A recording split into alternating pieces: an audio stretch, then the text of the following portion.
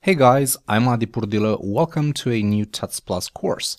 This one is all about CSS, and not just any CSS. I'll talk about SMACSS, which stands for Scalable and Modular Architecture for CSS. Now, SMACSS is not a framework. It's more of a guide that will help you rethink the way you write CSS. There's a book written by Jonathan Snook. He's the brain behind this whole thing. So go to smacks.com.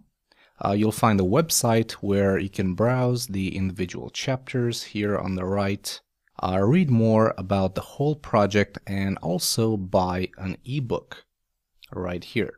Now, since you're a Tuts Plus member, you can download the ebook for free. Simply go to tutsplus.com/ebook/scalable and modular architecture for CSS. So what exactly will SMACSS help you with?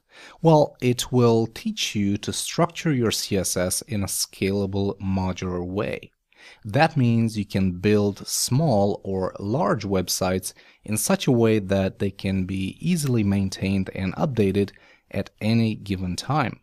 And that's what I'll show you in this course. I'll start with a bit of a theory, walking you through the basics, and then I'll do an exercise where I'll rewrite some CSS according to the SMACSS guidelines. That's about it for this short introduction video. I'll see you in lesson number 1, which is about categorizing CSS rules.